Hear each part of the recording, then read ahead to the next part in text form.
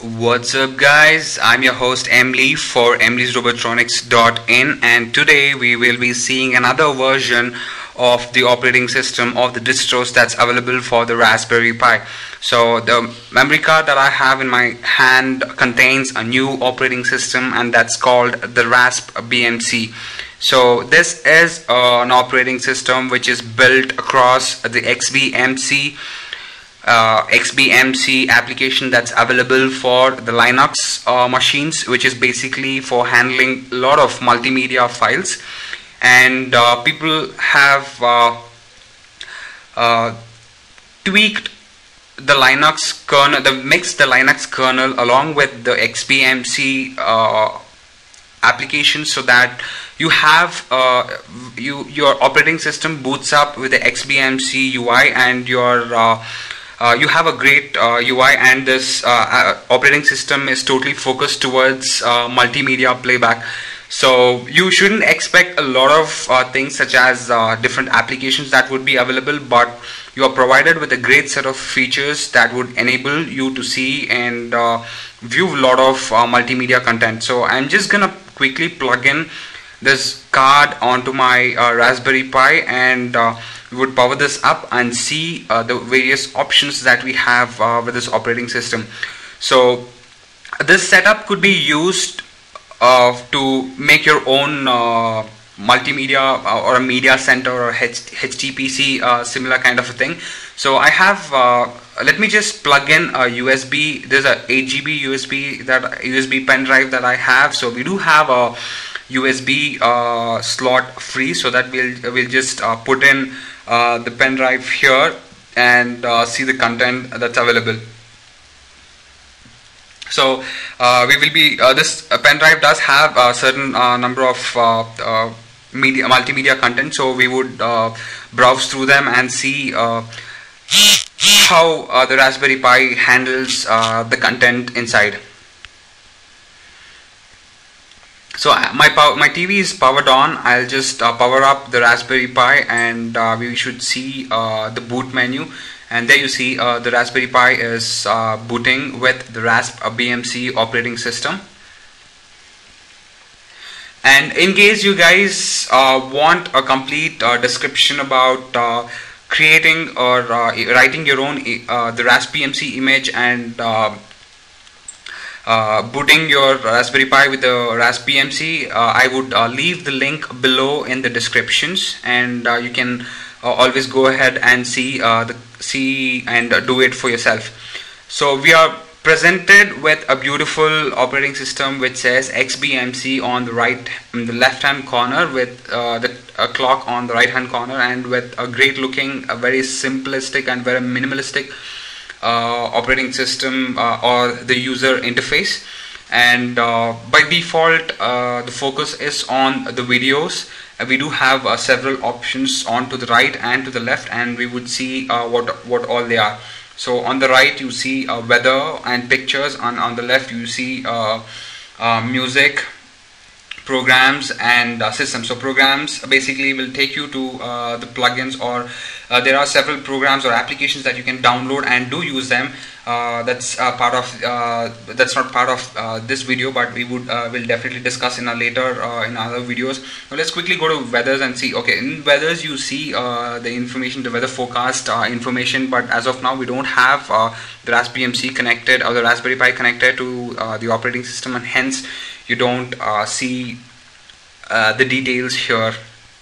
So once you have your Raspberry Pi plugged into the internet through the Ethernet, you should be able to see all the information. So probably you need to provide your location details, and after that you would definitely have. So going to the pictures and see how the pictures are rendered on the UI.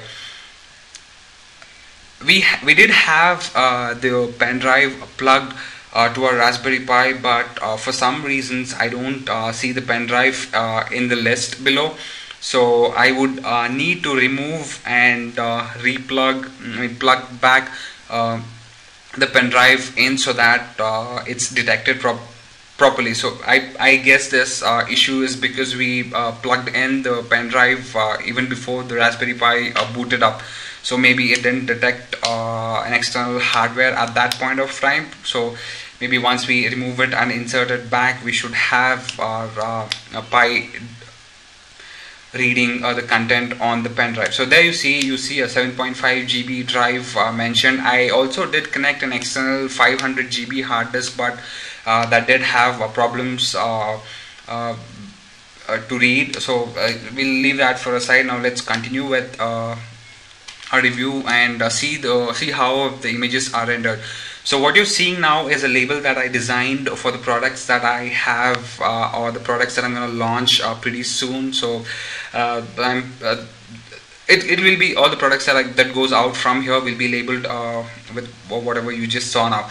So we do have several other files here in the images. Let's see how they are rendered as well. And you see this image is about 4.8 MB to 5 MB, and when you switch between these images, you do see a lag. That is because the file size is huge, and as you know, the RAM is limited on the Raspberry Pi, and that does give you a hiccup. But that's really expected, because even if you do the same thing on a normal PC, it does take some time for you to switch between files of that size. So the file that you're seeing right now is an 18 MB file. So when you see, even after I click the button, it takes a while for the image to be displayed. So that's totally fine as far as your PC doesn't freeze there, and it's totally beautiful. Looking at the options that's available, and looking at the output that you have from the PC, it's a treat to your eyes. So let's go and see the videos. So we just saw how we can view pictures, and now let's move on to the videos. So as I already told you, we can playback videos on the raspbmc operating system. So this is the name of the operating system, I just recalled it now, and that is raspbmc. So raspbmc, that's the operating system that I'm currently using on my Raspberry Pi. And let's see how the video playback is.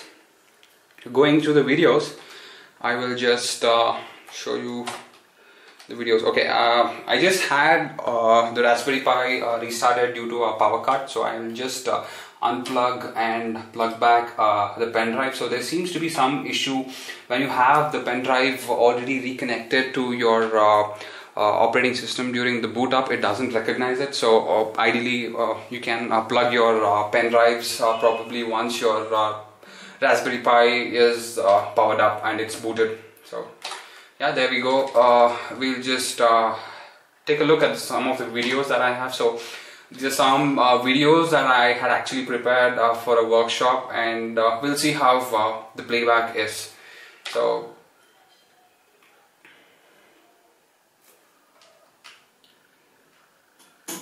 I've just kept the volume to the maximum level. And mind you, the videos that you're actually seeing on the screen is of not of high resolution. So they were actually compressed to a smaller size. So that's the reason you see all distorted images in the video. So probably if I have another video, high definition video, I can definitely show you that as well. We look beyond our next meal, our next post, everyday choices, everyday people facing the storm. So this is a video playback on the Raspberry Pi. So we can also do a seek. We can fast forward our videos using the arrow keys on the keyboard. So probably if you have seen this video, it would be boring to see it again. So this is a video where I actually made my robots, built my robots. So let's go back. So I will just this is a good feature. You see the video is still being played in the background when you're actually navigating. So you just stop your video, so that will get back to your normal standby screen. So let's see if we have any better quality video in this folder. So I'm not sure if there are any videos. Let's see. Okay, this folder is empty. I don't have any videos. Let me just play another sample videos for you. It's probably something that I have down here. Okay, so let me just run this video. So this is basically an archive, a compiled video of all the robots that I had built so far. So the video playback is pretty smooth, and the audio output is pretty great. So the sound is pretty rich when it's compared to the output. You can also say it because of the TV, but the main source has to be clear for even the TV to give out such a clear output. So the credit should go to your Raspberry Pi, and that's a thumbs up for that. And let me just seek through the video. See, as you see, the seeking is also pretty forward, so you just see some distortions here and there, and after that you should see very fast. So this is a robot that I built for my college project. I mean, my degree as my engineering as part of my engineering project. So yeah. Okay, let's not waste any more time on the video. Let's just quickly go back to the music playback. So I'm not really that well with the navigation, so let me just stop the video there, and we will quickly run to the music. So as you see, whenever you go to pictures, videos and music, apart from the files, you also see add-ons. So these are something like plugins that you can actually download from the internet. So when you do a get more, you would see all the video add-ons that's available for the raspbmc operating system. And yeah, there you see there are a lot of add-ons that you can actually download and use with respect to your operating system. So that's a great feature. It's available with this raspbmc, and let's quickly go ahead and to the music and see how the music playback is. And the music playback, with my experience so far, has been great, and you would get a very good audio output. So let me just play that. So you also have a very nice UI. So I'm just playing one of the Adam Lambert song, even though I'm not his fan. So there you see a very nice logo, and you have some you have the list, you have a visualization in the backend, and you can also control the audio volume up and volume down. I'm not really sure about the navigations yet. So that's the music playback. Just go back and play some of the song. So probably this is one of my favorite songs.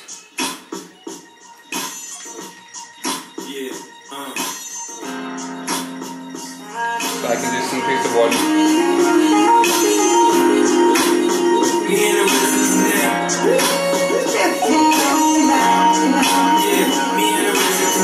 So that's about the music playback.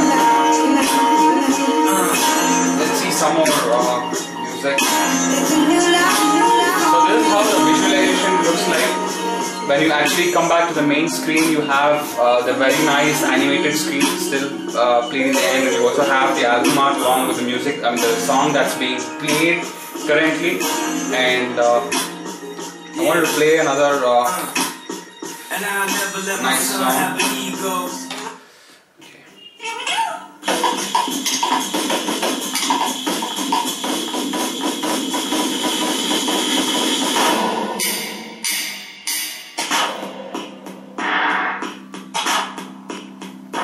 Pressing of escape button.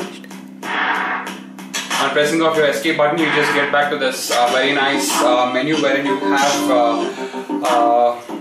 visualization and the other stuff.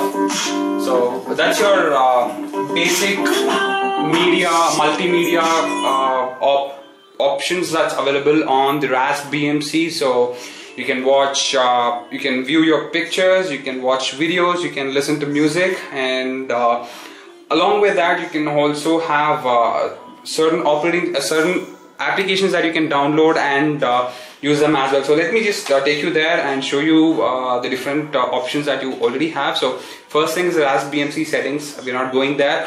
And second thing is get more options. So this would take you to all the available content that you can download from the internet. So all that you need to do is plug in the Ethernet port with the Ethernet cable, with your internet cable, and you should be able to download all the stuff that you're seeing here. So this is all these are all free applications that's available, which is developed by other people out there. So this is all free of cost, so you can download them all. So you also have a torrent, so something similar to uTorrent for your operating system. So apart from the basic multimedia options, you're also provided with a lot of great features. You can have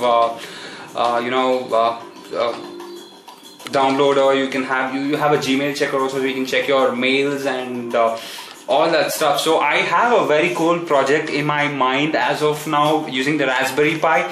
I will not give you an update on that, but very soon you should be seeing another video from me wherein I have this project executed. And trust me, this one's gonna be a very cool project, and I will give you a complete update on that as well.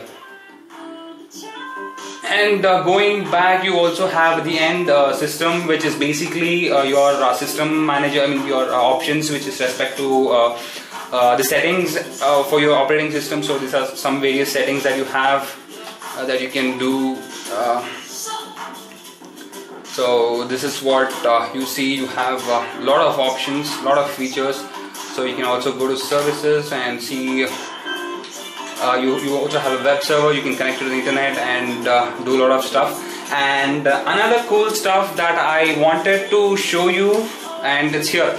So once you have your Raspberry Pi set up to your TV, you don't really require the keyboard and mouse, but a remote would do all its work. Since this is HDMI connected, this remote down here, the buttons on here does help you, serve you for the navigation purpose. So you don't really require a keyboard and a mouse if your requirement is just to browse around and play with normal navigation. So I'll just quickly show you with that. See, on pressing these arrow keys, you can actually navigate between menus, and you need to enter. So let me just show you that. So I can quickly go to places and show you the stuff. So there you see, these are some of the robot chassis that I've been designing for my robotic projects. So these are some image files, and yeah, that's how you can navigate. You can also rotate, and you can come back to the main menu and stuff like that using these 4 function buttons. So this is really a great feature. Again, you need not browse through a lot of stuff. So let me just go there. So what I wanted to basically say is you can use a remote to do the basic navigations, and you can do that. So that's a very good feature which is available with the raspbmc, and it's an advantage if you have a HDMI TV, so you can have your Raspberry Pi controlled using the remote. So that's it for now, guys, and we will be seeing a lot more on the operating systems and the Raspberry Pi projects in our later videos. So catch you guys later. Thank you.